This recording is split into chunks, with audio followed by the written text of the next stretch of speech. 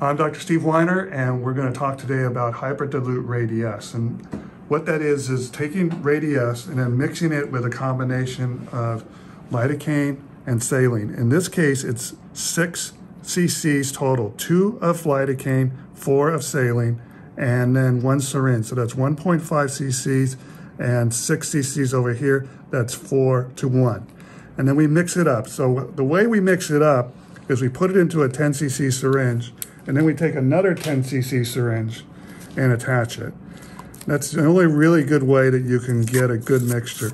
And you do it at least around 10 to 20 times to get a good mixture of it. And you only do this right before you start.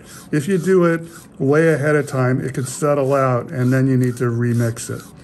So what are we doing Hyperdilute Radiesse for? Well, in this case, which is my wife, so that's why we're both unmasked, she has some laxity, and you see when she bends her neck, there's some laxity. So we will often do this alone or in combination with radiofrequency microneedling. We like the Genius for that. What I've marked here are some vessels that you have to be careful with, the anterior and the external jugular vein. So you don't want to pierce that, or that can lead to more bruising. I choose my entry points along the sternocleidomastoid muscle. Okay, so that's here, and you go anterior to that. So I like to use the EasyGuide system, 22 gauge, because it's very dull at its point, so it doesn't cause much trauma to the vessels, and it gets me into the plane. The plane is immediate subcutaneous. If you're not in that plane, then it's not as good. You spread the skin out and you advance the cannula. Be careful when you inject, because it's a very thin product and you don't want to get accumulation of product.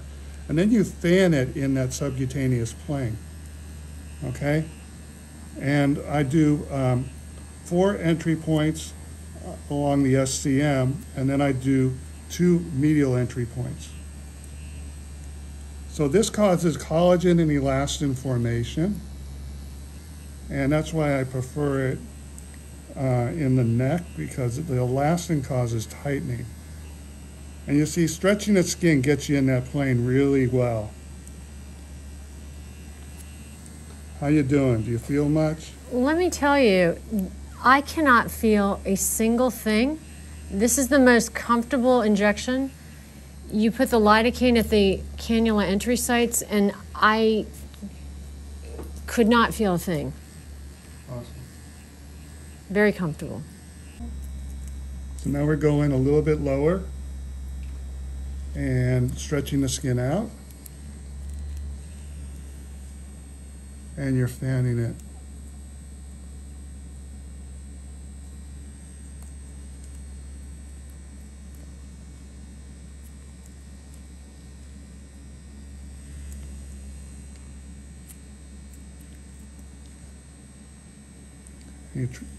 I use a 22 gauge 50 millimeter cannula.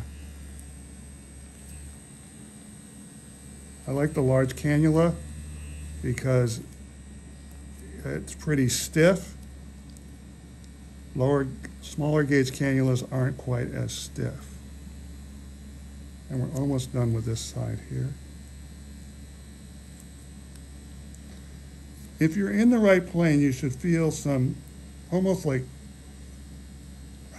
ratchet-like resistance. Okay, you need to feel a little resistance. If you don't, you're too deep.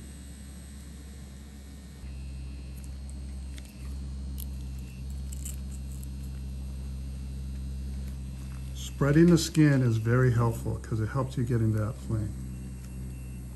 And don't inject too much per pass. We've been doing this for over 2 years, and patients love it. And if you do it correctly, there should be minimal downtime, minimal bruising. Make sure you stretch that skin. Now, she's had it done once before, so that's why there's a little bit of collagen resistance that I'm hitting.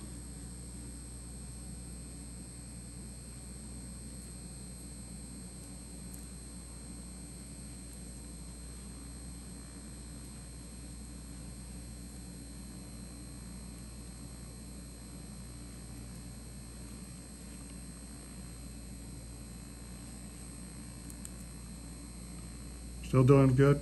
Mm-hmm.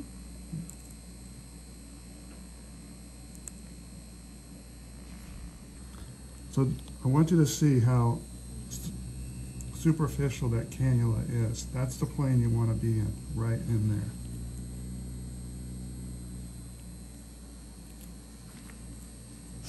And you use the other hand to get you over the midline.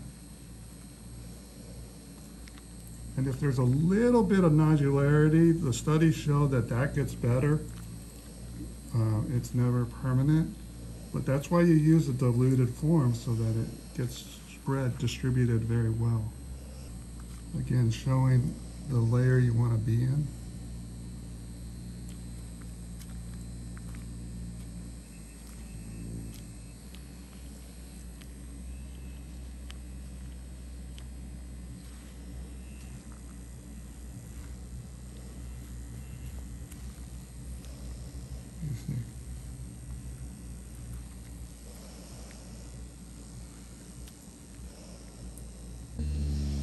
So I like to do this submental area from here. Some people like to do it from here, but I feel that I can get all that I need to get from this position. And this causes a tightening in this area. Again, this is that plane you want to be in.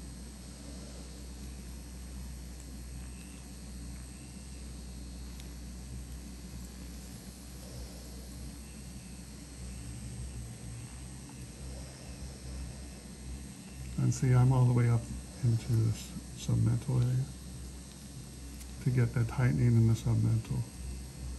So the elastin causes tightening, and the collagen causes tissue thickening. So this is the final steps. I'm in that plane, and I'm in.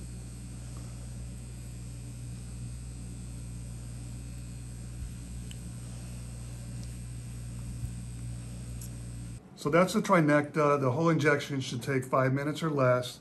There shouldn't be any bruising, minimal swelling. Afterwards, we go immediately to the RF microneedling, our Genius, which is part of our triNECKta. And the triNECKta consists of Hyperdilute Radiesse, Genius, and either PRP or lasers or skincare. So that's Hyperdilute Radiesse, part of our triNECKta, for neck rejuvenation with minimal to no downtime. Thank you.